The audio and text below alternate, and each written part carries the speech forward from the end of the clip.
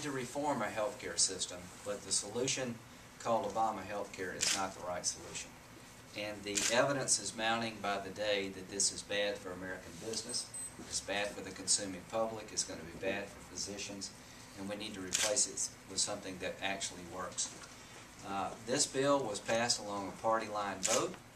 It's 1/5 of our economy has been turned upside down. The bill will add trillions of dollars to our debt over time.